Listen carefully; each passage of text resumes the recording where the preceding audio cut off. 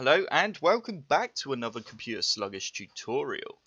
So today I'm going to be showing you how to fix the shutting down problem on Windows 10. So if you're pressing start and shut down and your computer's not shutting down at all and just keeps going straight back to Windows, then hopefully this will fix your problem. So first, you need to go to the bottom left hand corner and you need to right click and then go to power options.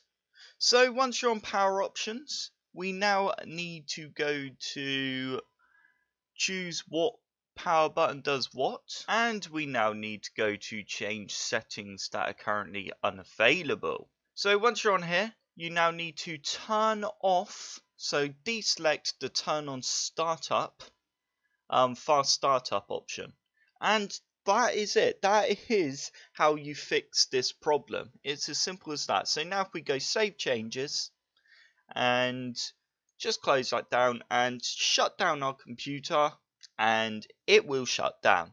So I hope this tutorial helped. If it did, hit the like button below and subscribe for more computer sluggish tutorials.